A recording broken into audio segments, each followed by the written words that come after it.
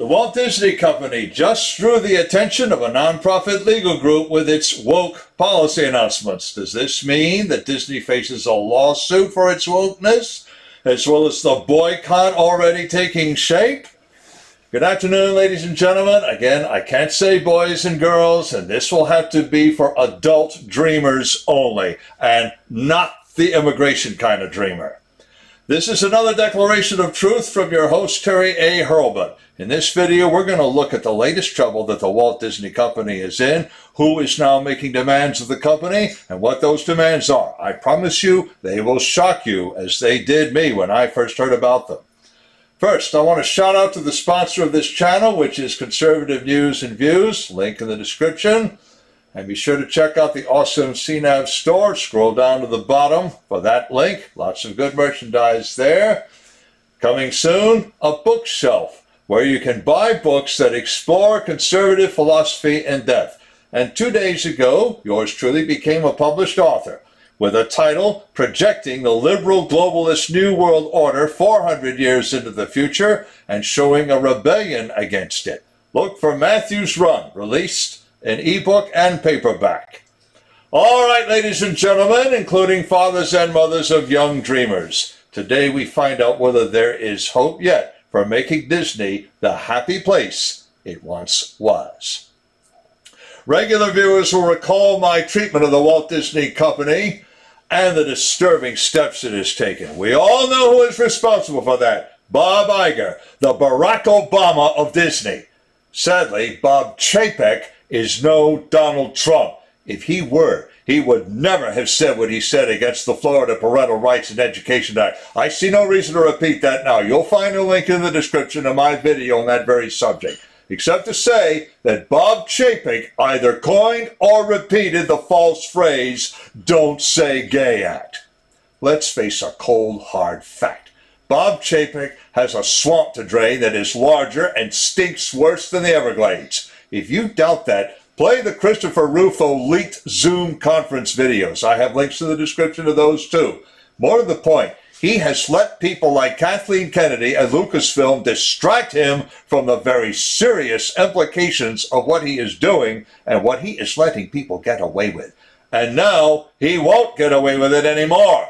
Already, Ben Shapiro's Daily Wire is ginning up to compete directly with Disney. Earlier this week, several customers gathered in front of Disney's Alameda Gate at its Burbank offices to protest. But that might not be the worst thing the Disney Company now faces. The legal scene has a new nonprofit legal advocacy group for those of us who care about civilizational values. Last year, this month, several former Trump administration members formed the America First Legal Foundation. They recently released a statement reflecting on a year of accomplishments.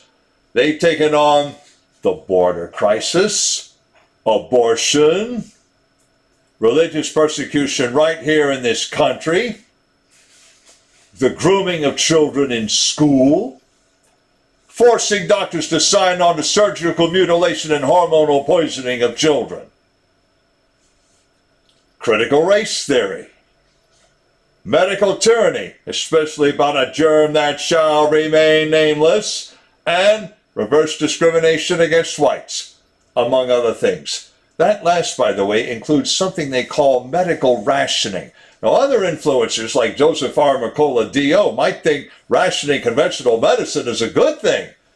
It encourages people to find healthier alternatives. But what matters here is the harm the bad guys want to do, whether it really hurts or not. Well, Disney's actions have drawn the Foundation's attention, as we hear from Pajamas Media. So they just sent Disney chairwoman Susan Arnold a detailed demand letter. Pajamas Media uploaded that to Scribd, and you'll find a link in the description of that too. That letter demands that Disney take several extraordinary steps to restore the faith of shareholders and customers alike, a faith that Bob Chapek, Kathleen Kennedy, and the unworthies in that Zoom conference have severely shaken. Some of those steps are the kind you expect people to demand from presidents and governors. They talk about independent counsels and third-party culture auditors. Seriously, they want those counsels and auditors to investigate how and why Bob Chapin came to make his statement against the anti-grooming bill. Release to the public all emails and other correspondence that led up to Mr. Chapek's statement. Fire people who have leaned on conservative Disney cast in violation of several laws. Address issues that several employees raised in an open letter to management and the Ethan L. Clay Quillette article, and I have links to the description to both. Take steps to make sure that the disgusting goings-on at Disney not only stop, but never happen again. Put up or shut up about how adding queerness to children's programming will enhance the company's reputation. And while they're at it, come across about Disney playing up to the Chi-Coms in order to operate in China, which does not tolerate such wokeness in any way, shape, or form, I can assure you. Changes like that might move Disney back to what it once was. Not everyone at or connected with Disney is going to like this. Abigail Disney, Walt's crazy great niece, went on a long rant about bigoted detractors. Just imagine what she's going to say about this. Disney actually must do this. Aside from any legal trouble they might be in, they're losing customers already. If they want those customers back, they'll do as America First Legal says.